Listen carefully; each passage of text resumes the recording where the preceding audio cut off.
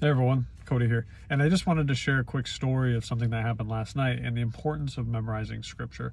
So I went to see a neighbor of mine, and we've become close over the last year, trying to be, a good neighbor, as the Bible says, a literal, loving my neighbor. So we've actually become friends over the last year.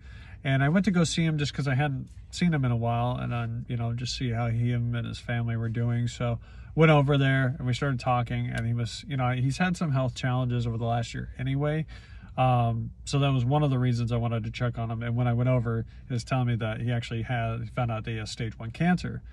And so, to kind of find that out on top of the stuff he's already been struggling with, I was like, I felt bad, but, and his family is just really going under a lot of, stress because of this. Like, his wife is having to work a little more because, she has to kind of pick up the slack because he's in pain.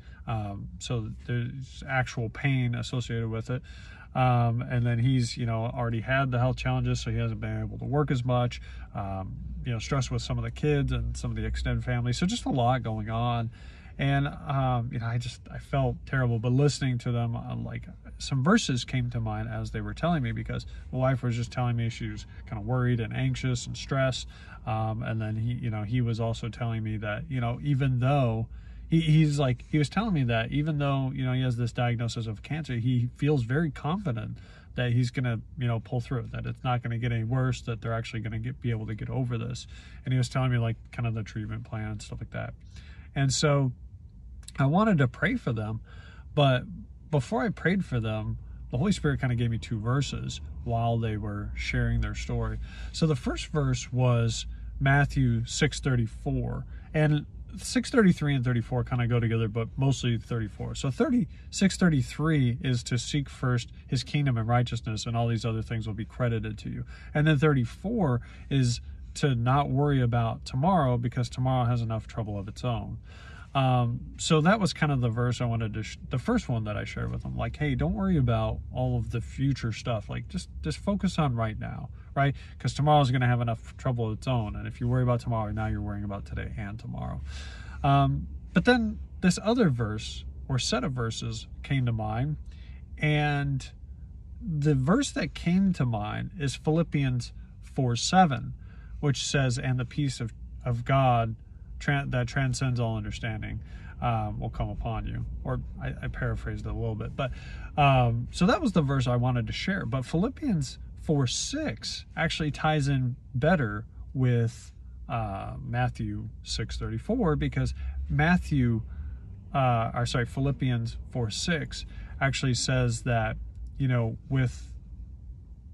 don't be anxious in anything, but with prayer and petition and thanksgiving, give all of your requests to God. And then Philippians 4:7 says, and the peace of God, which transcends all understanding, will come upon you. So those verses, kind of together, they came to me while I was speaking to them. And, that's what we call a word of wisdom. And so I shared that, and he just, the husband and wife were just like, wow, thank you for sharing that. And the wife, wrote them down. She's like, I'm going to, I want to memorize that. And, the husband was like, wow, it's crazy that, you can do that. And obviously I'm not perfect at it. I just, couldn't remember all of the words just sharing it with you, but I had an idea. And I think it's important to memorize scripture. And I'm not saying you have to remember the whole Bible, right? But I do think that there are key verses or, verses that stick out that would be super beneficial to memorize out of the Bible. So generally, and I was telling him this, that, it's harder for the Holy Spirit to highlight verses in us to share with others if we ourselves don't know the Bible.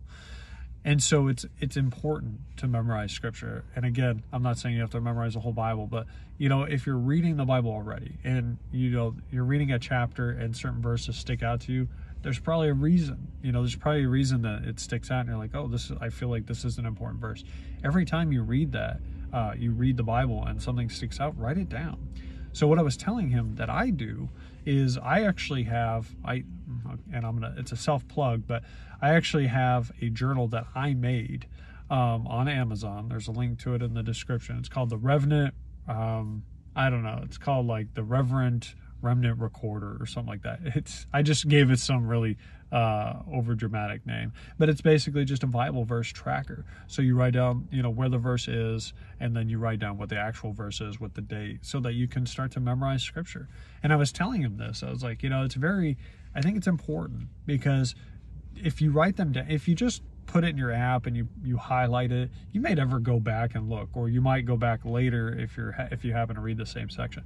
But if you write it down in a separate notebook, if you're writing it down, there a couple things happen. The first is that, one, you're connecting that verse with your brain. So you're using different parts of your brain, because first you're going to try to memorize it, so you're putting it into the storage, but also you're writing it down, so you're also connecting the action to the memorization. So you're writing it down to help kind of set it right. And what my dad always told me was, my stepdad was a respiratory therapist, and he told me that he struggled in school to memorize things.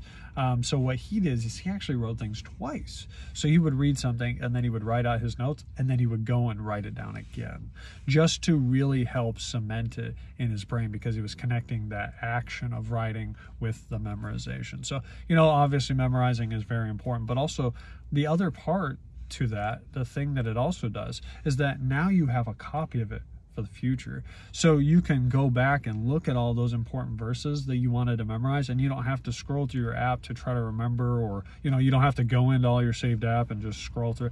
You literally have a copy of it right there, written by your own hand, of the important verses that you found, and you can learn it over time. So if you memorize those verses, if you have a date, you can be like, oh yeah, I remember that I did that.